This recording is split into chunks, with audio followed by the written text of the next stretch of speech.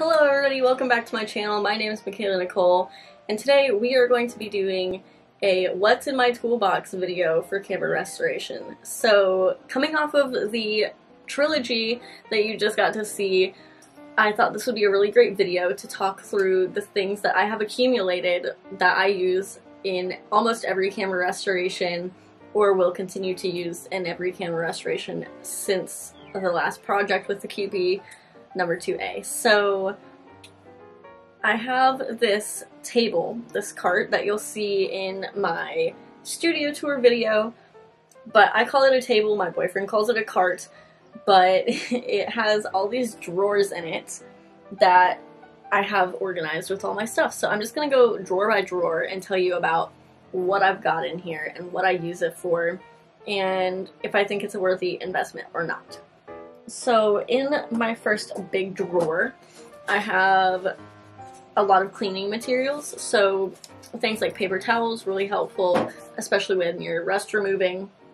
I have these vinyl gloves, which is definitely not a necessity, but when I was doing the rust removal, as you would have seen in the second video of the Kewpie restoration, and in the spray painting and all that stuff, I would get these little cuts in my hand from the metal bits that I was using in the Dremel, and then I was blowing dust everywhere when I was grinding it off, and I just didn't want to risk that getting into those wounds unnecessarily.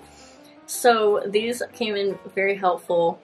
I highly recommend, if you're going to get into some of the more in-depth aspects of camera restoration, get yourself some latex or acrylic vinyl gloves, whatever these are. And as you should probably know, they're not like sterile gloves or anything. They're literally just for dirt protection, which is the equivalent of what I'm needing. So they're a lot looser, but they work really well for spray painting, rust removal, all that jazz. And then I've got my trusty dusty rubbing alcohol that you've seen in almost every video. This is 70%, but as I've said before, you probably would do better to have a higher percent than that. I use my rubbing alcohol for any metal or plastic pieces to clean them. It's really useful. It was really useful after doing the vinegar cleaning solutions to take that and wipe down everything and just make sure that it was clean. It also kind of prevents you from making mud on your cameras if they're dirty, because it evaporates so fast. You're not just like smearing dirt everywhere.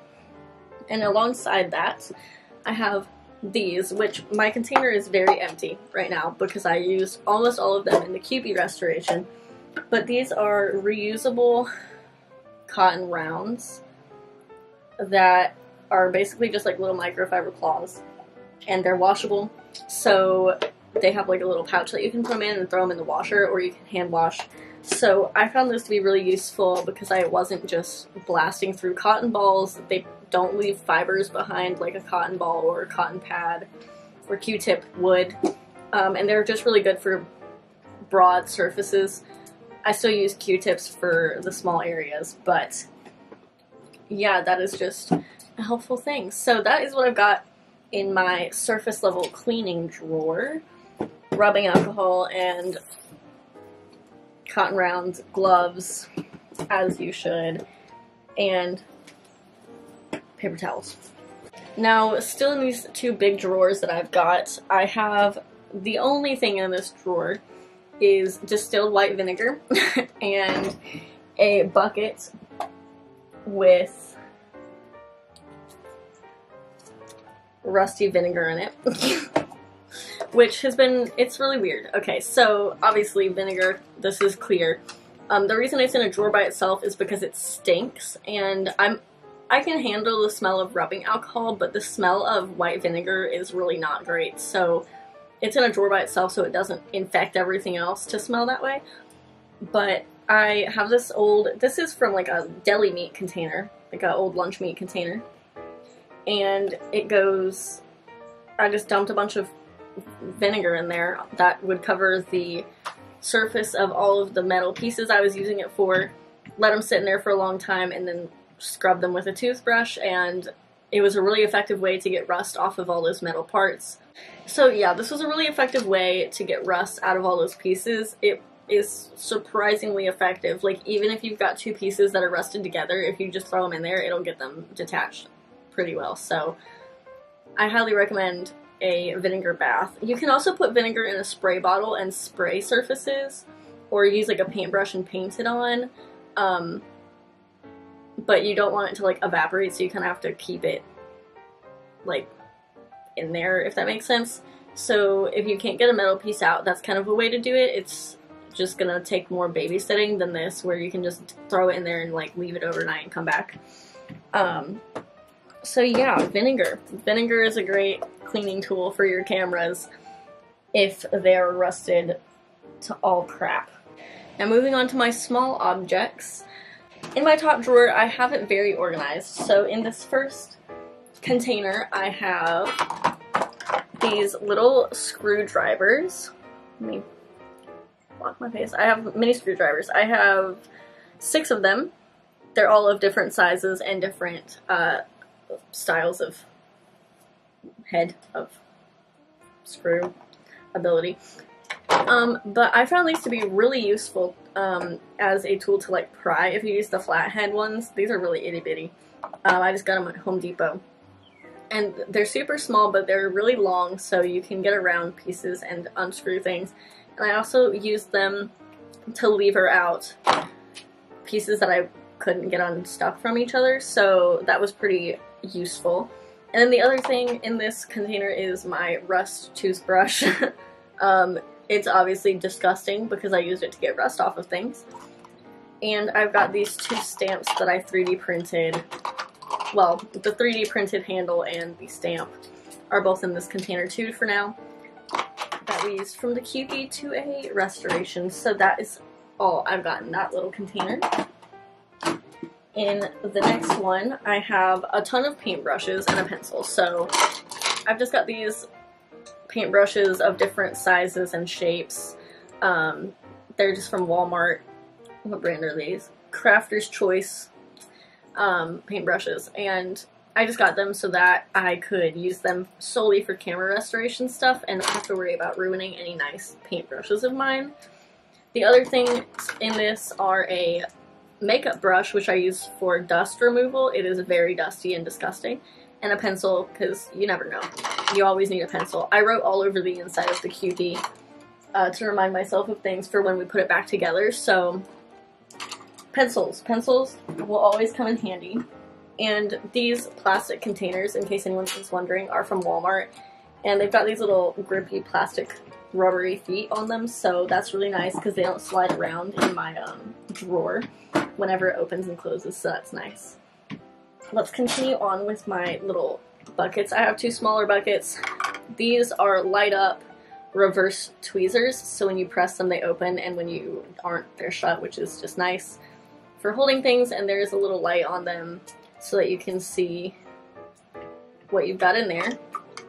And then also in here is my dropper, which I use sometimes to put rubbing alcohol on my makeup brush if I'm trying to get rubbing alcohol into anything that has a lot of grooves. I've got 2 Dremel bits. The third one is still attached to the Dremel right now, but this one is the metal wire brush-esque one, and this is just a sanding disc. So those are in that one. And then this one just has Q-tips in it. Regular old Q-tips. Behind that stuff, not in its own container, I just have some screws. Don't worry about it. You never know. They're just some screws. I was doing some tests on them for colors for that Kewpie video, and I've got this, which is a snot sucker for like babies. You know, you stick it up the nose and suck it out. But I use it to blow air out of and get dust out of things. And it's not the most precise tool, but it does do a pretty good job in a pinch. And lastly, in this drawer, I have my skewer, which needs to get painted. But this is just for my camera videos. I use it to point things out when my nails are gross or when I can't reach something. And I have an X-Acto knife covering the blade in case that's upsetting to anyone, but just a regular old X-Acto knife. You never know when you're going to need one. I obviously haven't used it yet, but when it comes time, well, by the time you're seeing this video, this will have been opened and used for the Kewpie restoration, but at this current moment in time, that video actually has not even been made yet. The camera is still sitting in shambles next to me. So, yeah, that's in the first drawer. My second drawer, I have these brushes, which are a little scary looking. They're from Home Depot, and this one will be the easiest to show you. They're just these metal brushes that all serve different purposes for rust removal, basically. This one is more of a cleaning brush. The bristles are not made of metal. The black one, they're like a nylon. And then this one is another metal brush that is very pointy and sharp, similar to the Dremel bits. And I just got these to help me with rust removal and stuff. To do stuff by hand if I can't get it out of a camera. I thought this would be an effective way to do some surface level stuff, and also relatively effective when I do the vinegar baths. Using this nylon brush might be helpful, but I liked that they have two ends, the larger one and the smaller one. It gives me more options of ways to use it, so I'm very excited for those. So those are from Home Depot. They are the brand Anvil. Also in this drawer, I've got two disposable masks and my Dremel, which is not my Dremel, but it's a Dremel. And as you can see, it's just got the other Dremel bit metal brush. This one's a wheel. And yeah, this is a Dremel Multi-Pro model 395 in case anyone's interested, but that's what's in that drawer, and I use that for rust removal before the vinegar bath to get a lot off, and then I do the vinegar and then do that. I have not tried doing the vinegar first and then dremeling. I'm sure it would be as effective. And then, like I said, just disposable masks. You know, they're in ample supply because of pandemic times, so, you know, you love them, you hate them, but they're useful for rust removal so you don't inhale the rust and have issues. My last drawer has all of my aerosol paints, basically, and other paints. So I've just got spray paints in here. I've got an automotive primer that I've been using on the metal pieces to keep the spray paint on. I've also got this Gorilla Glue spray adhesive that has been used for sticking the leatherette to the surface of this camera. And then I've got a couple of acrylic paints that we got just as a tester to see if that's the color we wanted to use. I got a couple different kinds, and obviously it's not what we ended up going with. But those are here too in case I ever decide I need a bright blue camera. And I also have regular blue painter's tape, just because you never know. And yeah, something that I think would be beneficial to add to this setup would be some safety goggles, but I do wear glasses, so I was just wearing those while I did this. But I did get stabbed with some stuff while I was doing my restoration. But yeah, that's everything I've got in my camera restoration toolbox. The most beneficial things that I use all the time are leather wipes and rubbing alcohol. The things that I think I will use the most coming up will be the rust removal supplies. That's a new venture I've got going, so that's fun and exciting and something new to do.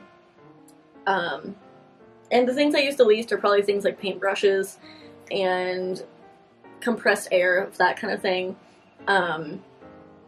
They can be useful, but I just don't personally use them that much. I find other methods that seem to work better. So yeah, if you're gonna start, the place I would start would be with the exterior cleaning, and then once you feel a little more confident in your abilities to disassemble and reassemble these cameras, that's when I would go and start investing in some of the stuff for the more intense restoration, like screwdrivers that are that small, and the rust removal supplies. Of course, vinegar is an easy, cheap alternative to the chemicals that you can get. And a lot of that stuff that I have is supposed to be a cheaper alternative to things like those rust remover jellies and things that you can paint on stuff, because I would prefer not to use those kind of chemicals, and these are just easy, cost-effective ways to do what I'm doing. So I'm sure there's probably a camera restoration expert out there that's cringing at what I do, but this is just what I've learned over the last probably 6 years of me collecting and doing this camera thing, and it's what I've learned through the internet and through people around me who know more about this kind of stuff than I do. So hopefully somebody found this helpful. Let me know if you have any fast facts or tips in the comments of how you do your camera restorations. And thank you so much for watching. I hope you enjoyed this video. Go like it, subscribe, comment, share with your friends before you go. And I will see you next week with another video. Thank you for watching. Goodbye!